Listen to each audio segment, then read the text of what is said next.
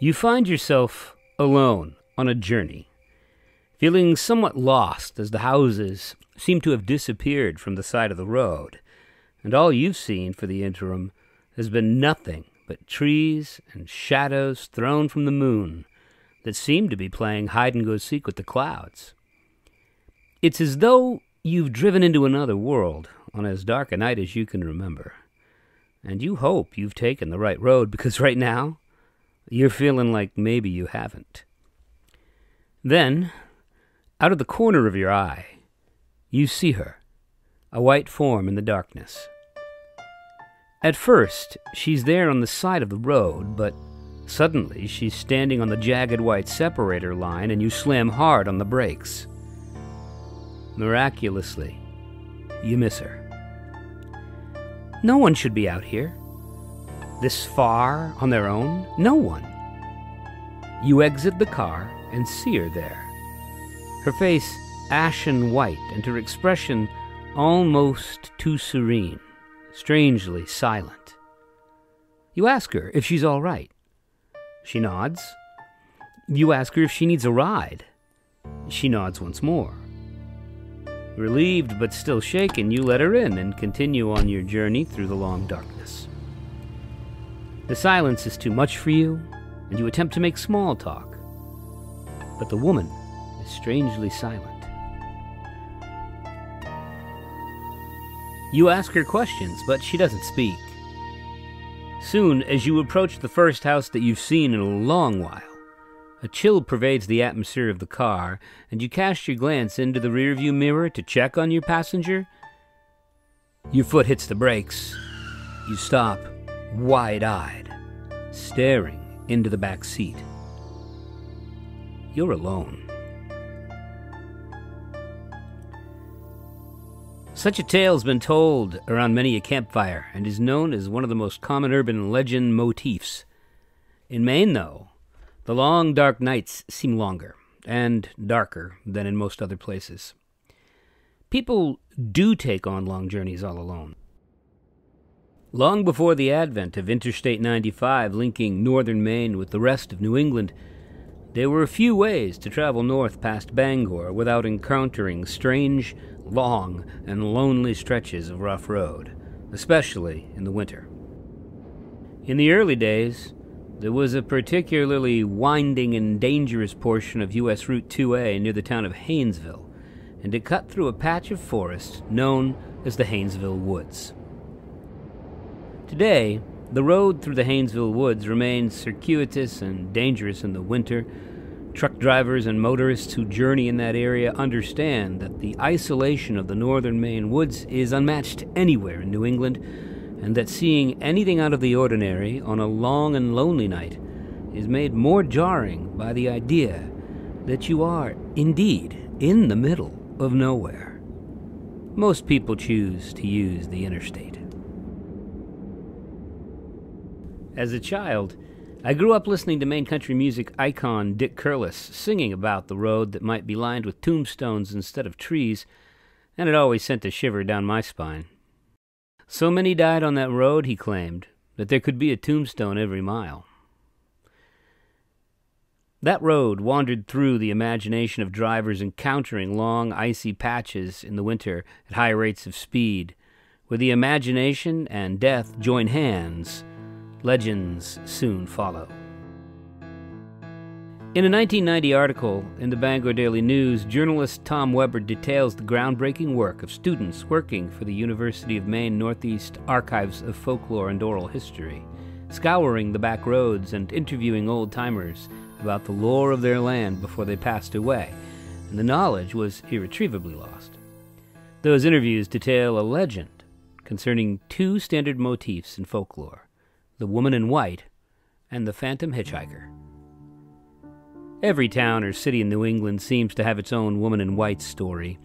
She might haunt a graveyard or an old mansion, but in the wilds of Maine, she's often encountered on the loneliest portions of the road by a driver in the middle of the night. In the case of the Haynesville Hitchhiker, she's encountered as a young woman, either seen hitchhiking or simply standing in the middle of the road. Invariably, the driver panics and stops, getting out of the vehicle to check on her safety. In some legends, she's wearing a coat and holding a suitcase. She's invited into the vehicle, and the driver continues on the journey. Suddenly, the driver experiences a chill, and when looking over to check on her, he finds that she's gone. In one tale, her coat is left on the seat with an address inside. When the driver investigates further, he meets the woman's mother, who recognizes the coat and tells the sad tale of her daughter's untimely death on the road. But another version of the Haynesville Hitchhiker comes from the St. John Valley town of Van Buren and tells of a woman on her way to a party, but she has a flat tire. She's wearing a white dress for the occasion, and while attempting to change the tire, she's struck and killed by a hit-and-run driver. Her dress, red ribbon and lace, is found on the road, but there is no body, and there are no bones. This version claims that on foggy nights, the woman in white can sometimes be seen walking in the distance ahead on the side of the road. The frightening part of this claim is that as you speed up to try to catch her, she does too. Other variations of the legend speak of a red flashing light seen in the distance. As it approaches you, a white cloud floats over your vehicle, and the red flashing light disappears. Perhaps the most popular version of the legend is that of the frozen bride, another common motif in folklore and legend. In this story, a young bride and her husband are driving on the road along Route 2A on a particularly cold winter day when their car encounters the dreaded icy patch and careens into a utility pole. The husband dies upon impact, but the bride is thrown from the car and survives, at least until she freezes to death in the cold. Those who have encountered the frozen bride find her walking alongside the road in the dead of winter, clutching her arms and staring straight ahead. She's offered a ride and wordlessly enters the car. Those who say they've encountered her report a woman who appears to be freezing, even in the heat of a summer night. Like the other spirits described, she disappears, and those who have encountered her are filled with both fear and sadness. She continues her journey, searching for help. I've heard various tales of the Haynesville Hitchhiker from people over the years. The landscape and the loneliness of that road seem to engender stories to chill the spine and make the adrenaline spike. One particularly fearsome tale is a variant of the Hitchhiker and involves a bicycle rider who suddenly appears next to you in the darkest part of the night, and though you're moving at 55 miles an hour, he smiles a crooked grin and pedals ahead, disappearing into the dark, leaving you pondering the impossibility of the event. Women in white abound in legend and folklore. Medieval legends mentioned them, and when Europeans crossed the ocean to take up residency in the New World, they brought their women in white with them, it seems. There are other roads in New England, as well as the rest of the world, where spectral brides glide across moonlit fields, or interrupt the journey of lonely travelers for their own unknown reasons. Find a lonely stretch of road, perhaps with a cemetery not far away. Add a lonely night and a weary traveler, and you've got a recipe for fear and the inexplicable. The strange truth of the Haynesville Hitchhiker is that many people actually have perished on that stretch of road. If you journey north, you might even see the makeshift memorials that locals still set on the sides of the road where their beloved dead have perished.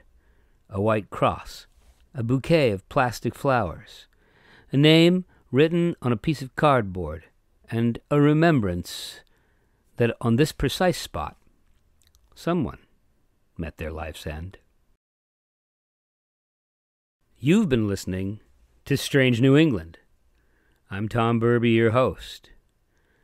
Original music and audio mastering by Jim Burby. Additional music by MyU. Find him on YouTube at MYUU. We hope you tune in again to our little podcast for another journey into strange New England.